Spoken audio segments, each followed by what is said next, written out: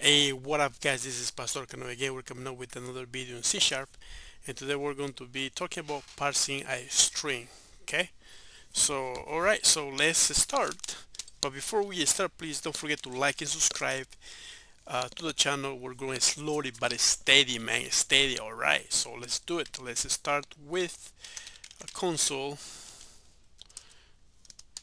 that right here, and all that right line, and then right here we're going to say enter the wage. Yeah, so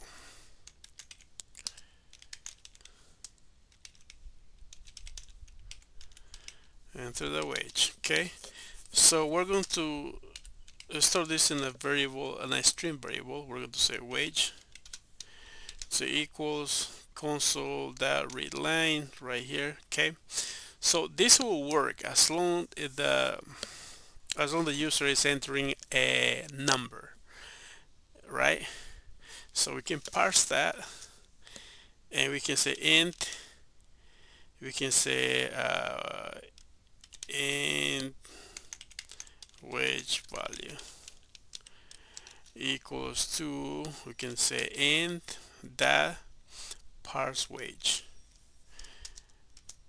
Yeah, and then we just do that. Yeah, pass that int value wage, and this will work, right? Because we're going to be entering just a number. So if we run this, it wouldn't give us that much. So what about if we want to do like a pass and a fail parsing? Okay, well, let's do that.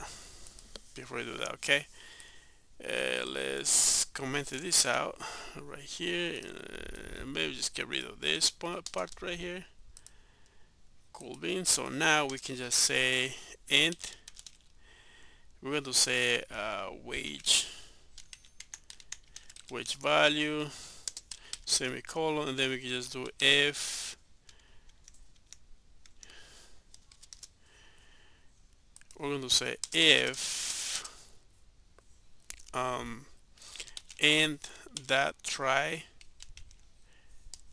parse right there, or just right there, bro. Try parse, and right here we're going to do the following. We're going to pass wage, comma, and we're going to see the out parameter. We're going to say wage value. So we're going to pass that value, and we're going to store it in wage value right here.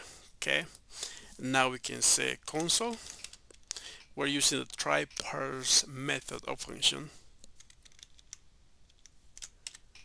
and then here we're going to say the following: parsing was successful. Did I spell successful? And then we're going to say plus concatenate wage value. Okay, else, let's copy this part right here just for fun to save some time. Boom. And then we're going to say parsing fail.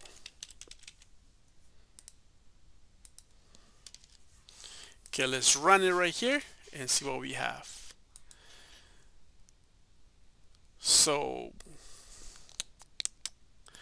enter the wage. Let's just do $100. Parsing was successful. Okay, what about we enter letters? A, B, C, D, E, F. Yeah, whatever. Parsing failed. Yeah, so it didn't work. So that's because this is how we set it up. So anyway, guys, so this was just a very short video about parsing strings. So hopefully this can help you out. So don't forget to like and subscribe, and we'll see you next. Have a good night. Bye.